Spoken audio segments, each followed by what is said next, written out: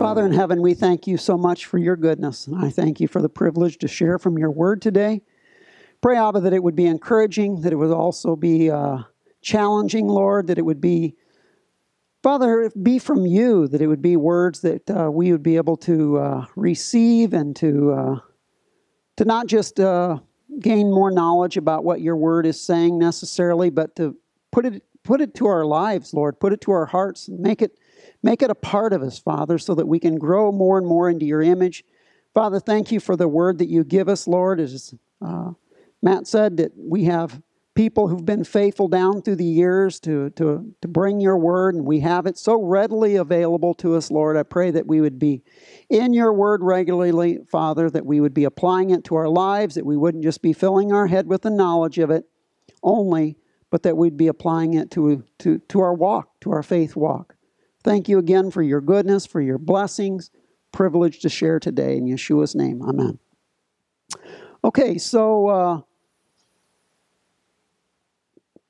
a couple of weeks ago, we looked at the portion where Israel finally gets to the border of the Promised Land. They had some distractions along the way, but they finally got to the border. And when they got to the border, when they got to that point where God had been preparing them all along, all the investments that he had been putting into them, brings them to the border, and then they don't go in. And it's like, what do we do? Obviously, God is not very pleased with that scenario. And then he says to them, because you would not go in, you sent spies in for 40 days, you're going to spend a year for every day the spies were in the land. You're going to spend a year in the wilderness, 40 years. You're going to just journey through the wilderness, aimlessly through the wilderness, until the 40 years is complete. And the purpose of that is to basically everyone that's 20 years and older, give them time to die off. That's really what's going on here. In God's anger, this is what he had said to them. Turn with me, please, if you would, to Numbers chapter 14. In Numbers chapter 14, in verse 29 and 30, it says this. God's not very happy. The carcasses of you who have complained against me shall fall in this wilderness. All of you who were numbered, according to your entire number, from 20 years old and above, except for Caleb, the son of Jephunneh, and Joshua, the son of Nun. You shall by no means enter the land which I swore that you would dwell in. So this is the judgment that God gave on the nation of Israel for not going into the promised land at that appointed time, at that divine time when he brought them to the border for them to claim the promised land. 40 years you're going to wander in the wilderness till everyone but Joshua and Caleb is dead, and those 19 and younger. So Israel was turned back from the border to wander these 40 years. And on a sort of collision course with God, if you will. Yes, there've been some complaining from the time they left Egypt, but it seems that their complaining just really escalates from here. And God's judgment falls in very, very harsh and strong ways. You know, I was thinking about this whole idea. It must have been really discouraging for those who had not been part of that particular rebellion. People like those under 20. They were not going to enter the promised land as young people. They would wait 40 years. Nobody younger than 39 years of age is going to go into the promised land. Joshua and Caleb, they had to wait. They were ready to go in. But they had to wait 40 years. Aaron and Moses weren't able to go in. Aaron and Moses would never go in. If they could have gone in then, Aaron and Moses would have got to go in. But the people messed it up. And then later they mess it up. And so it must have been very frustrating to this small group, if you would, this faithful remnant, let's call it. Because for the next 40 years, they would have to live among God's people who don't always do what they should do. Disobedience and complaining only grew more and more intense as the time of the end of the 40 years was drawing near. See, like then, God's people today are living in the last days before what we would call the millennial promised land, if you will. That 1,000-year millennial reign of Christ. We're at the end of those days. That's about to come upon the world. Do you believe that? The millennial kingdom is coming. It's here closer this week than it was last Sabbath. I don't know where near is, but it's been almost 2,000 years. Near's got to be pretty near. And so we're in that same type of scenario here. And many of God's people are not living as they should. Disobedience, complaining, and apathy, it's all around us, folks. Testing us, trying us, sometimes even provoking us. This is what the situation was then as well. Trying to stay faithful in a time of apostasy. That's what Joshua and Caleb were a part of. That's what those 19 and under were a part of. But that's interesting because do you remember that all of this is for our learning and for our admonition? Turn with me, please, to 1 Corinthians chapter 10. 1 Corinthians chapter 10 is a reference to this very thing that's going on. The children of Israel in the wilderness, and particularly the 40 years of wandering.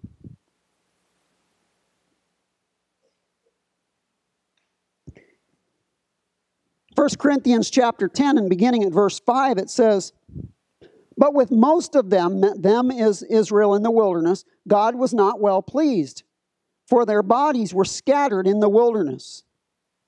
Now these things became our examples, to the intent that we should not lust after evil things as they also lusted." You know, a lot of times we use that word and we usually put it into a sexual content. It doesn't mean that at all, necessarily. It means lusting after anything. Money, material things, job opportunities, anything that would be in the way. And do not be idolaters, as some of them were.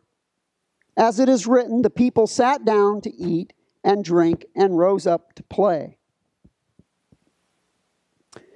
Nor let us commit sexual immorality, as some of them did, and in one day 23,000 fell. Okay, so that's talking about when they made the golden calf. Nor let us tempt Christ, as some of them were also tempted and were destroyed by serpents. We'll look at that in just a few minutes. Nor complain, as some of them and complained and were destroyed by the destroyer. Now all of these things happened to them as examples, and they were written for our admonition, upon whom the end of the ages has come. So Paul is saying here that this message, these examples, these learning, this admonition, it's been for all of God's people since these things took place. But he says especially for those at the end of the ages. It's particularly important for us as examples, as learning, as for admonition for us. So he's saying there's something here in these stories, folks, that we can learn from. Very, very critical things, because we're looking at two time periods, the last days.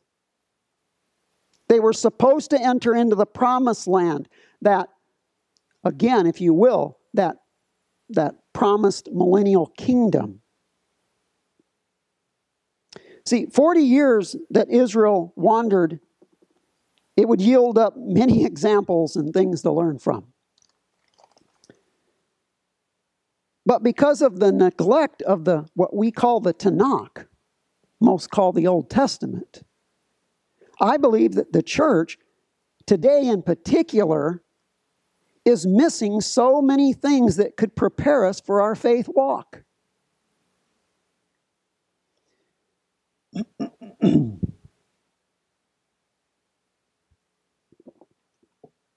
You know, we've been talking all along that this whole journey has been a picture of our spiritual walk. When they were in Egypt, it's a picture when we were in our sins. We were captive in our sins. There was no one to rescue us. Ourselves. We needed a rescuer. That rescuer is Jesus Christ. That's what that's a picture of. He's the Passover lamb. His blood was poured out and put on the doorpost and lintels of our heart that the wrath of God may pass over. That's what that's all about. When those people went through the Red Sea, it's a picture of our baptism. When we got on the other side of those waters, we saw that our enemy was destroyed. And the power of the enemy had no power over us anymore. That's what that's talking about. When he took them to Mount Sinai and he gave them his laws, that's a picture of the new covenant. His laws written on the tablet of our heart, not on the tablet of stone. And now he's gotten them to the edge of the promised land. It's a picture of a couple of things. It's a picture of the promises that God has for us in our lives to walk faithfully with him in victory over the enemy. Taking captive back land that belonged to him. But it's also a picture of the millennial kingdom. It's also a picture of God's established kingdom. And they got to that border and they didn't go in. So what's that a picture of? That's a picture of when our Lord and Savior, Jesus Christ, was on the earth.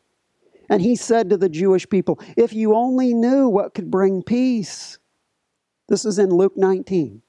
If you only knew what could bring peace, but you've missed this hour of your visitation. In other words, your Messiah is here. And if you would have accepted me, if you would have believed in me, we would have gone on into the kingdom. But you didn't believe. Just like Israel didn't believe. They didn't go in because of unbelief. They didn't believe God. So they were sent out for 40 years to wander. Well, it's not been 40 years since our Lord and Savior was rejected by his own people, but it has been almost 40 Jubilee years. And we're almost at the end of those. This would be the last of these. You get 20 Jubilees in a 1,000-year period, folks, and we've been almost 2,000. So we're coming very close to the end of a 40th Jubilee. We don't know exactly when it is. I believe that's why the Jubilees have been lost. We don't know exactly when it is, but we know that we're getting close. And that new generation is going in. Does that mean all of those who died in the wilderness are not going to be in there in the end? No, it doesn't. But it means they didn't go in at that time. But there is a generation who will go in, a generation who will be alive when the Lord comes back. Scripture says that. Not everyone's going to be dead when the Lord returns. There's going to be a generation alive. But we're not going to pass up those who've died. They're going to be resurrected. And then we're going to be clothed with immortality. And then together, we're going to go into the millennial kingdom for 1,000 years. Because there's a Sabbath year to be fulfilled yet. But that's what this is all a picture of. That's why this is big stuff, folks. This is important stuff. But if we reject it because, well, this is Old Testament stories, it just doesn't really have any, then we miss all of that. These stories teach us by example. And they point us to Jesus. They point us to our Savior. You see, we've got this strange idea in the church today. We've got this strange idea that if we've already received Christ, we don't need to be pointed to Him anymore. But that's not right. We can still learn more about our Lord and Savior, can't we? We need to be pointed to Him, not for salvation. We know Him in that realm. But we'll spend the rest of our lives getting to know who our Savior is. And how do we know Him? By the things I say? Hopefully not. But by the things that the Word of God says. The things that we're pointing to Him. The things that were about Him. You know, you can say, well, yeah, but Art, doesn't it say that the law was a tutor to bring us to Christ, and now that we've come to Him, we're no longer under the tutor? Well, yeah, it says that, but it doesn't mean exactly that. Let me ask you a question. Are you still under your school teachers when you were a kid? Gary, you still under those teachers? They come to your house and teach you every day? No, they don't, do they? You're not under them. So we're not under those old school teachers, are we? Those old school masters. Well, let me ask you a question. Have you chucked off everything they taught you? I hope not. I hope you might have forgotten a lot of the things that they taught you. I have, but not willingly. See, yeah, the law was to bring us to Christ. Yes, it was pointing us to Him because all of these stories that we call the law, we call the prophets, we call the Psalms, all of which He refers to in Luke chapter 24, are pointing us to Him. But once we get to Him, we don't trash everything that brought us to Him. No, it becomes even more elevated in our lives. Because if we realize what that was trying to point us to, then we realize that the instructions that we receive from Him, living those out, make us like Him. Because that's what it was pointing to. The law was saying, look, do you want to see a person who embodies everything that God is trying to reveal to us? That's Jesus. That's who that is. You want to be like Him? Is He our example? Do you want to walk as He walked, as John tells us that we should walk as He walked? You want to do that? Here's all the instructions right here. This is who He was. The Word of God made incarnate in the flesh. You want to be like Him? This is how we do it. And through revelation of the Holy Spirit, of course. You know, we've been focusing on this fact that Torah points to Messiah, teaches about Him. Throughout this whole Torah cycle, we've been doing that. And this portion has two very, very powerful lessons for us. So I want to focus on these two events in this portion that both point to the crucifixion and to the saving power of the cross. First, I want to consider what happened at this place called Meribah. All right, Israel came to the wilderness of Zin. Not sin, Zin. And what happens? Well, Miriam has just died. But the people don't have any water. And so what do? They complain, right? Instead of putting in an order for some fresh water, they complain. Complain against Moses and Aaron. Say, oh, you know, we should have died with the people who died, meaning Korah and the rebellion. But you've brought us out here into this desert place now to die, and we don't have any water. And they began to complain. And then Moses and Aaron go to the Lord and say, what do we do? And He says, take your rod, take Aaron's rod, gather the people to this rock, speak to the rock, and it's going to give water. So Moses and Aaron gather the whole congregation before the rock, and then Moses says, must we provide you rebellious people with water from a rock? And he strikes the rock twice. Water flows, the people's watered, and everything's good, right? Everything's not good. See, God catches up with Moses and Aaron in just a few minutes and says, excuse me? You were told to speak to the rock, but you smote the rock. And because of that, you and Aaron are not taking the people into the promised land. Folks, think about that. Moses, everything that poor guy has been through dealing with these people, loses it just once. In a fit of just anger and just a few seconds of disobedience, God says, you two are not going into the promised land. Why? Why such a strong chastisement? Why? If there's ever a time when it seems that God's punishment is just too far outweighed the crime, this might be pushing it in one of those areas. But if we look at four things,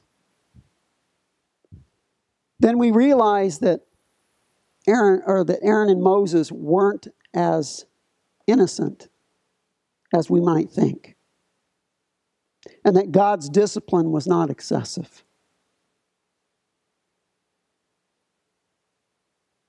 I want to look at four things, especially the fourth one. But before we do that, I want to look at a parallel story of this situation. Turn with me, please, to Exodus chapter 17. You see, Moses has been in this situation before.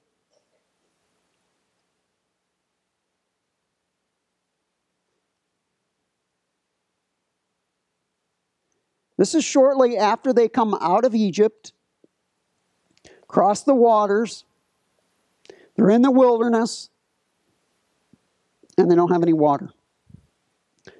Israel complains. God gives Moses these instructions. Exodus chapter 17 and verse 1.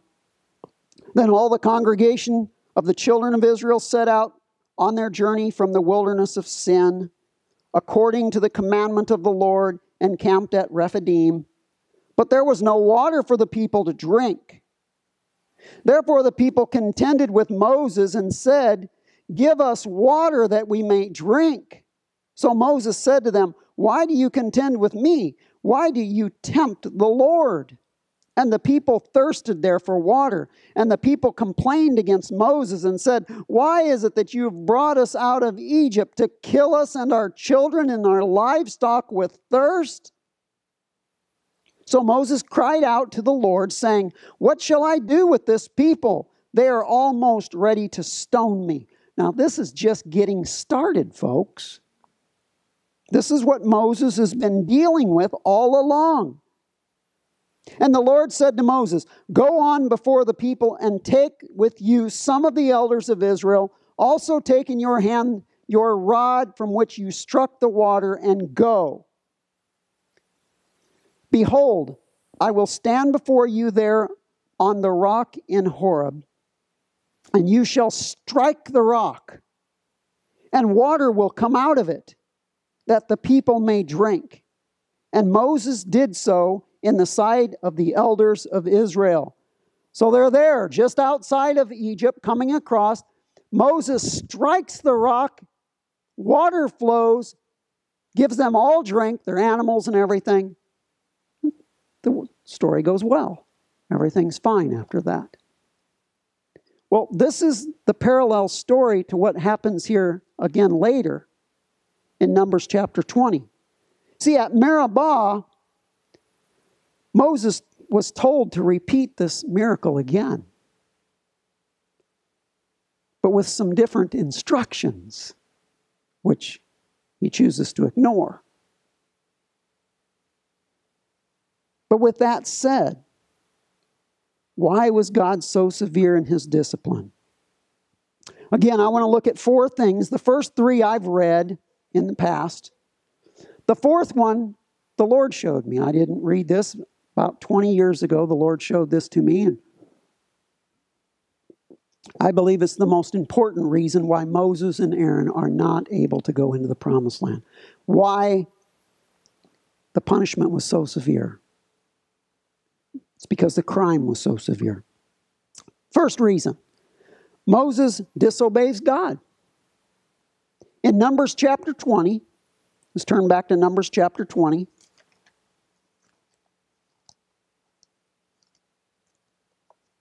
Why isn't God allowing Moses to go into the promised land, him and Aaron? Because they disobeyed God. In chapter 20 and verse 8,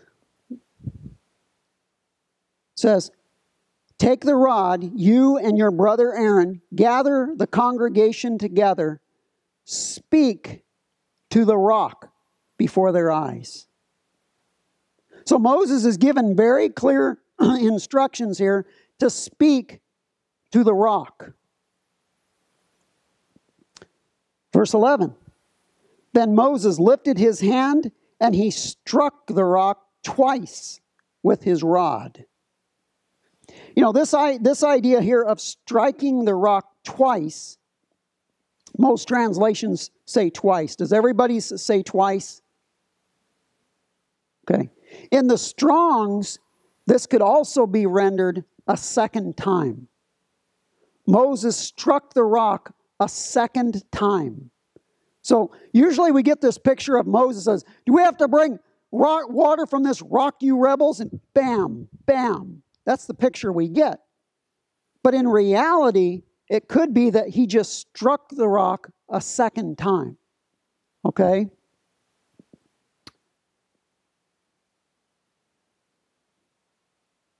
So he disobeys the Lord. Second reason, maybe because Aaron and Moses claimed to give water themselves. In verse 10, he says this, "Moses and Aaron gathered the assembly together before the rock, and he said to them, 'Hear now, you rebels, must we bring water for you out of this rock?'" Maybe you can include God there, but Moses and Aaron are the ones standing before the people. Robbing God of glory, maybe. There's an argument that can be there. Again, these are things that I've read in the past. Number 3, because Moses was in a high position. He was the highest position. And when someone in a high position disobeys, then that's a serious thing. It needs to have serious repercussions to it. Kind of like when Nadab and Abihu, remember? The priests, the high priest's sons, top 2 sons. When they did what they did, the chastisement was strong. God killed them there at the altar. Because if he hadn't, then how much more would have the priests that are under them not really cared if they're doing things properly? Now Moses, who is the leader, blatantly disobeys the Lord. God says, "Because you spoke or acted against my word." Who's the word? That's right. Because you acted against my word. It's not a small thing, folks. But here's what I believe is the most serious crime that was committed by Moses. It was that he marred a prophetic picture of Messiah. You see, that rock that Moses hit, that struck, that gave water, that rock represented something. It represented Christ. Turn with me again, please, back to 1 Corinthians. 1 Corinthians chapter 10.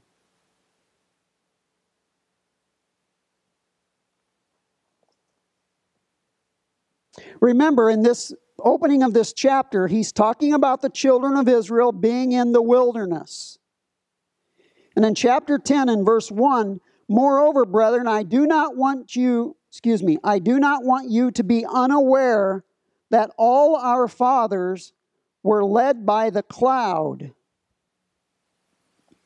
All passed through the sea.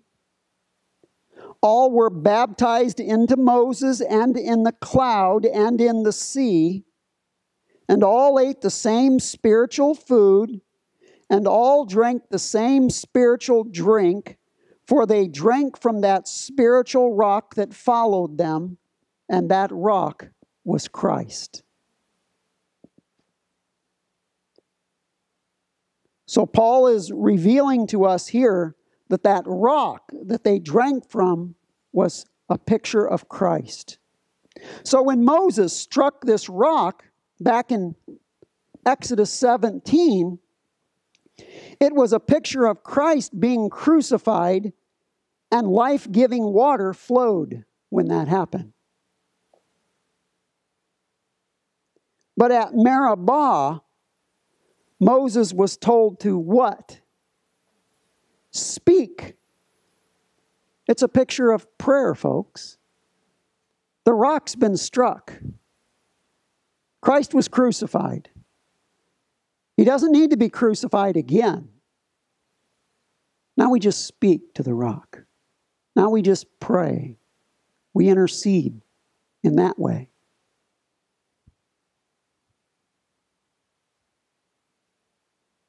But instead, Moses strikes the rock a second time. A picture of Christ being crucified a second time, thus marring this whole prophetic picture that God was trying to put forth for them. Now, let's turn to Hebrews chapter 7 and just let the scripture remind us of what it says here.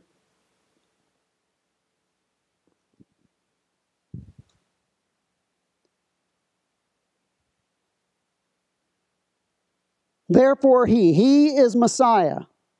Therefore he is also able to save to the utmost of those who come to God through him. Not only is he able to the utmost, folks, there's no other way. Okay? So it's not that he's to the utmost, he's also no other way. Since he always lives to make intercession for them.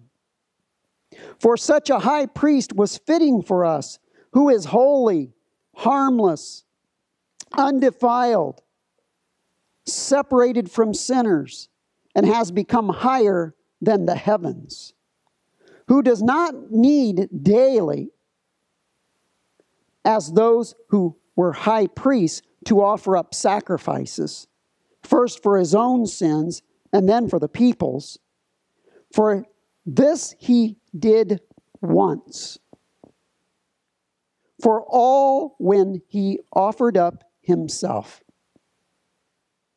Folks, our Lord was offered up one time. Just one time. And yet, when Moses struck the rock a second time, it was a marring of that prophetic image of Messiah being crucified just once. And he was being crucified a second time. You know, when we see that Moses and Aaron marred this prophetic picture, then it becomes a little bit more clear why God was so upset. But what can we learn from this? I think we need to realize that we can't allow ourselves to become careless with our own relationship with God just because so many others around us are. Because that's what was going on with Moses. Moses has been dealing with this throughout the whole time, folks. But it seems to be intensifying now. It's like these people have recognized that they're not going in their lifetime, and it's almost like they don't have the gumption to carry them through, to stay faithful. And so it's getting intense. Apathy is rising, complaining, and so forth. And Moses was letting the unfaithfulness around him affect his own actions. And a great sin was of the result. one that cost him the promised land.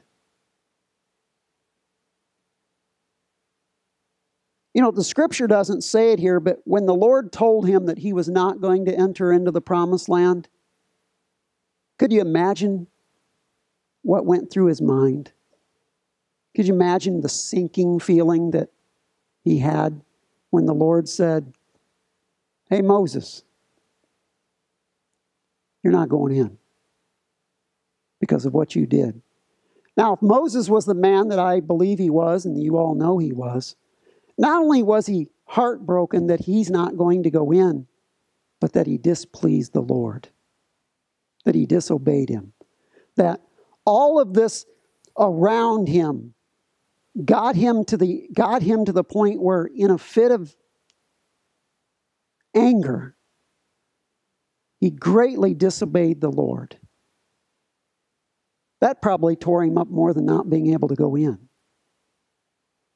But folks, that could easily happen to us. We're living in a time now when a lot of God's people are not being real faithful to Him. What's happening inside, folks? Is it causing you to just become a little bit more irritable toward God's people? Is it causing you to be just a little bit more cynical than you typically might be? Is it causing your love to grow a little colder? Because that's what the scripture warns us about. Our Lord said that in the last days, because lawlessness will increase, many people's love will grow cold. Folks, that's what this is trying to teach us. We cannot allow ourselves to grow cold to the ways of God because we see it all around us. Because if we do, ultimately it will affect us and lead us to a place of disobedience. Apathy is a powerful thing. It's a cancer. And we've got to stay on guard with it. Now, Moses is going to be in the millennial kingdom, folks. He died in the wilderness with many of these other people before going in. But he is going to be in the kingdom of God. Why do we know that? Because remember in the Mount of Transfiguration, when the disciples see just a piece of the kingdom, remember he said there are some here who will not die till they see the kingdom come. It says about 6 days later, James, Peter, and John were up on the mountain and they saw Jesus transformed. And who was with him? Moses and Elijah, right? And what does Peter say? "Oh, Lord, it's a good thing that we're here. Let us build a tabernacle for you." And for Moses and for Elijah. I don't know if they had name tags. I'm not quite sure. But he knew who they were. I think it's like in a dream when you supernaturally know who the people are. Because they're in a kingdom setting. And Moses is there. So it's not about that. It's about the idea of staying faithful to the Lord in a time when many of God's people aren't. Miriam, Aaron, and Moses, they'll die with the others in the wilderness as a lesson for these of the last days to be faithful to the end. Okay, the second powerful thing I want to look at here is this prophetic message, prophetic picture of when Israel journeyed from Mount Hor. Aaron dies. After a little bit of mourning, doesn't take long again, folks.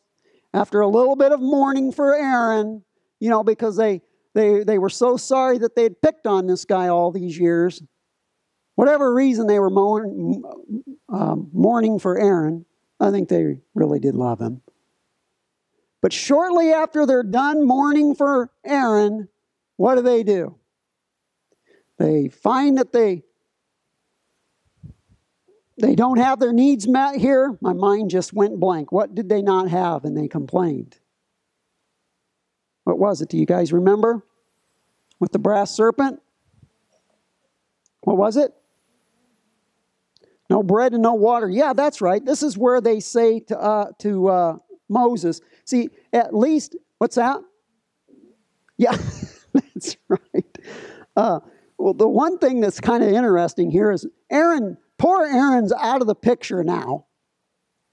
And so who are they going to complain against now? They complain against the Lord and Moses. Aaron at least gets left out of it now. Not for a good reason, but he's left out of it. And what do they say? They say, and the people spoke against God and against Moses. Why did you bring us up out of Egypt to die in the wilderness? There's no food and water, and our souls loathe this worthless bread. Man, it's just getting worse and worse, folks. This is angels' food from heaven.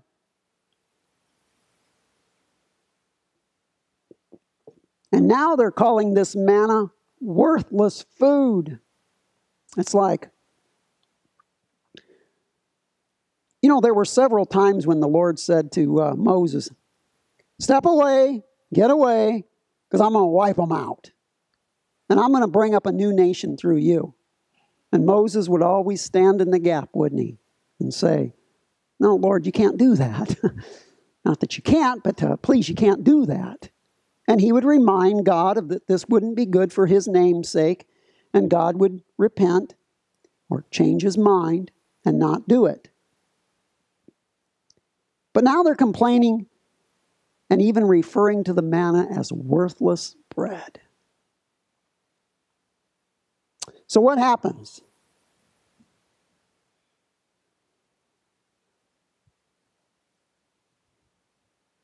Numbers 21:5, what we just read, they're complaining. No water, no bread. So what happens? God sends fiery serpents. Poisonous snakes is what's going on there. God sends poisonous snakes into the camp, and those snakes start to bite the people. And many of the people die. And they start crying out to Moses, oh, we've sinned against you and the Lord. We've complained. Please tell him to take these away. Take them away. And so Moses, again, he goes and he intercedes for the people. And the Lord gives him some pretty interesting instructions. He tells him to make a brass serpent, put it on a pole, and then stand it up. And then he gives the instructions that whoever looks upon this snake will be healed. The brass serpent will be healed of their snake bites. And the people, it says that to those who had been snake bitten, looked at the brass serpent and they were healed. Well, that word look there is very interesting because it doesn't just mean take a look and go, yeah, I looked at it. No, it means to gaze intently. It means to gaze intently, to look to it. Now, this isn't worship because later on they would worship the brass serpent and then it would have to be destroyed. But they were to look to it. So what's this all about?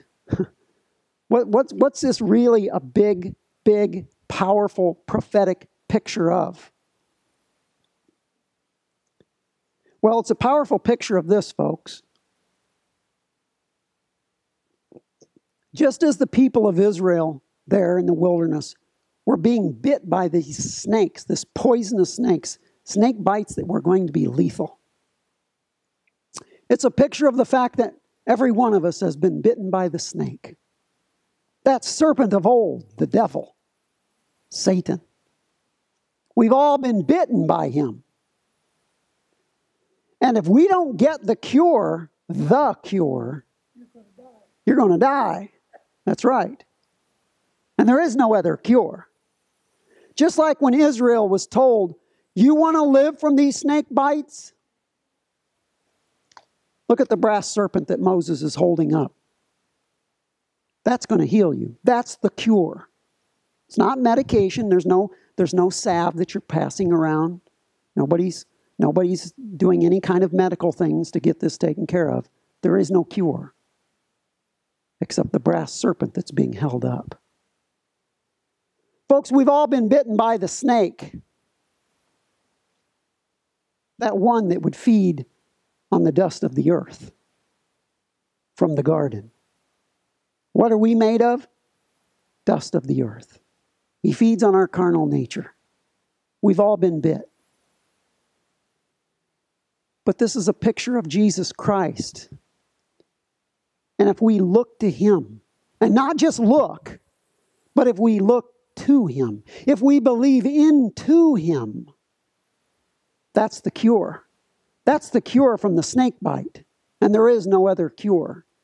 You can say, well, Art, that's really a pretty cool description or a pretty cool commentary here on this story. Well, you know what, folks? It's not my commentary. That's the glorious picture, the glorious thing about this particular one.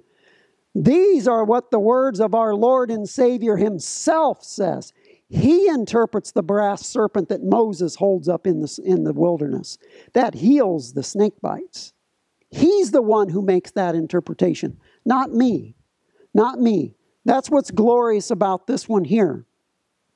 And I want to basically close out today looking at this passage of the words of our Lord, giving us the commentary on what's happening here in the wilderness. Why? Because what's happening in the wilderness was for our learning and for our admonition. And it's all pointing to Him. That's what's going on here. Let's let the Lord tell us that Himself. Turn with me, please, to John chapter 3. This is a conversation that Jesus has with one called Nicodemus.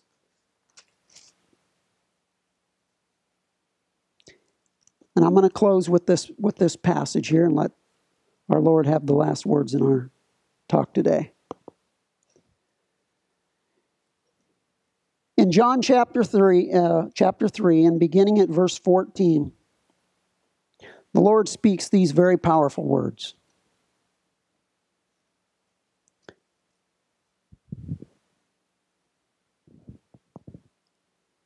And as Moses lifted up the serpent in the wilderness, even so must the Son of Man be lifted up. He's talking about Himself. He's talking about Himself going to the cross.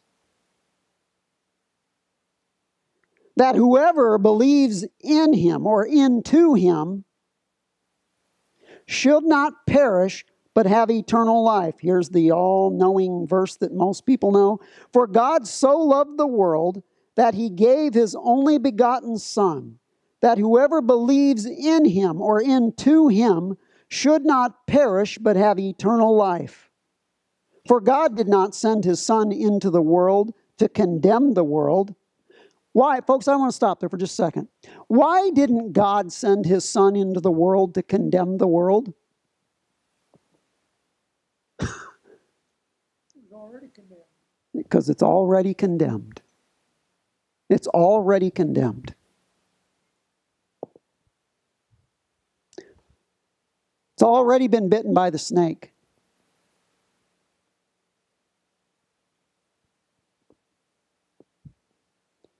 But that the world, through Him, might be saved. He who believes into Him is not condemned. But he who does not believe is condemned already, because he has not believed in the name of the only begotten Son of God. And this is the condemnation, that the light has come into the world, and men love darkness rather than light, because their deeds are evil. For everyone practicing evil hates the light and does not come to the light, lest his deeds should be exposed. But he who does the truth comes to the light, that his deeds may be clearly seen, that they have been done in God.